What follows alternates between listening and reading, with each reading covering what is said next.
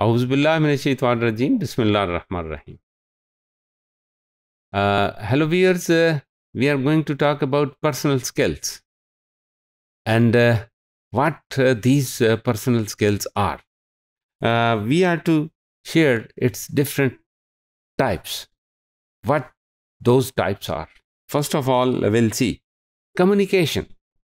Communication is a trait in which we'll see how we to transform our idea and how we can share that idea to the other person and how we can listen other person.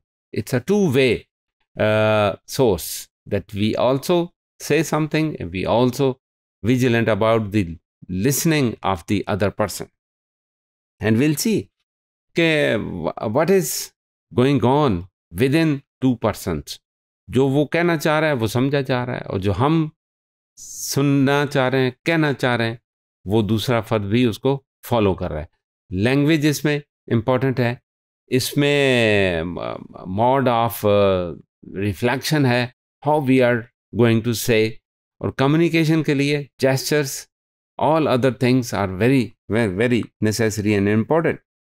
और हम उसको खंदा पेशानी के साथ कह रहे हैं या हम उसको बहुत संजीदगी के साथ कह रहे हैं. हाँ, डिपेंड करता है कि हम बात कौन सी कह रहे हैं. अच्छी बात है, खूबसूरत बात है तो उसको विद अ स्माइलिंग फेस. और अगर संजीदा बात है तो वो बात भी ऐसी होगी जिसको हम संजीदगी के साथ कहना चाह रहे हैं. कोई गम की खबर है जो हम देना चाह रहे हैं तो उसको यकीनन उसको उसी मोड में हम प्रेजेंट करेंगे. That will be effective. इसमें फिर यह है कि वर्बल कम्युनिकेशन है, how we are uttering the words, how we are saying something. और उसमें हमारी टोन क्या है, लहजा क्या है और उसमें पेस क्या है, हम बात क्या कर रहे हैं, व्हाट द डिक्शन इज़, हम कौन सी लैंग्वेज इख्तियार कर रहे हैं. लैंग्वेज के लिए बाज़ औक़ात ये है कि डिफरेंट मोड्स हैं. हम बड़ी स्पेसिफिक लैंग्वेज इख्तियार करते हैं या फिर यह है कि हम बड़ी रिलैक्स लैंग्वेज इख्तियार करते हैं. It depends and it is very related with and we to see the suitability of that situation. इसमें कुछ नॉन वर्बल कम्युनिकेशन है और नॉन वर्बल कम्युनिकेशन में ये होता है कि we show off the body language. We were excited, we were ready to से something with a happy news. तो फिर यह है कि we also represent our bodily expressions. इसमें we are also vigilant about the eye contact. We also showing the gestures. We also showing other component of the body. We are shaking hand. We are embracing if needed. And if expression is more needed, we are to move and we are to be excited. We look like हमें पता भी चले कि the person is very excited. और उसे वाकई खुशी हुई. हम ये कहें कि हमें बड़ी खुशी हुई आपसे मिलकर, तो वो उसका इजहार उस तरह से भी होना चाहिए. इसी तरह रिटन कम्युनिकेशन है, what we are writing. Expression में उसमें अल्फाज का इस्तेमाल किस तरह से है और क्या हमने एक तहरीर बड़ी लंबी लिख दी है उसमें नुक्ता एक ही बयान किया है या फिर यह है कि हमने नुकात बयान किए हैं. We concisely comprehensively represent the things. It is very important. और इसमें हम कुछ इंटरपर्सनल स्किल्स का जिक्र ज़रूर करेंगे कि हम किस फ़र्द से क्या बात कहने जा रहे हैं. हम एल्डर से बात कर रहे हैं या अपने यंगर से बात कर रहे हैं.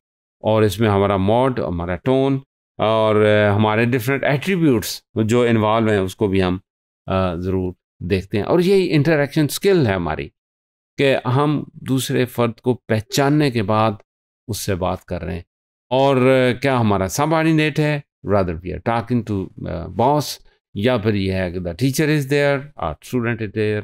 Being student, how we to talk with the fellows and how we to talk with the parents, how we to talk with the teachers. And in a situation हम तो पूरे उस अपनी क्लास के साथ हम तो बात करना चाह रहे थे, वहाँ कैसे बात करनी है. और that cannot be friendly to talk about, that is professional B to talk about. और फिर यह कि उसके लिए फिर प्रिपरेशन और सारी चीज़ें उसमें शामिल हैं.